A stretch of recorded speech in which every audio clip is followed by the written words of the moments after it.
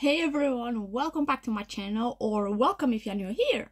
My name is Jess and today we are on doing Veda day 15, if I'm not mistaken, day 15, so we are halfway through the month. It's still another 2 weeks to go, a bit more than that, but still a long way to go to finish the Veda. I have a few plans for the futures read of her Veda videos, but I'm not quite sure yet if I'm going to go ahead with it or not. So I will talk with you further on days if I am going or not with the idea or not. So for today's video I have Buffy the Vampire Slayer Omnibus.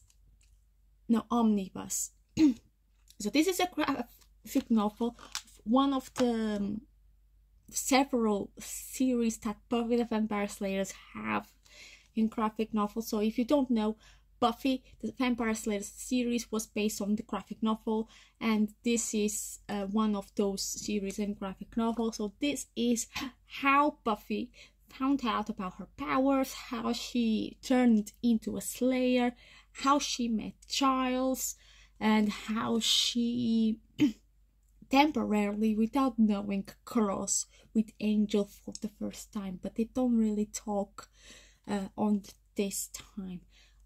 She just talk further when they meet in Sunnydale. But this is really amazing. It was really nice to, because I saw the whole series of Buffy, and was really nice to have this background.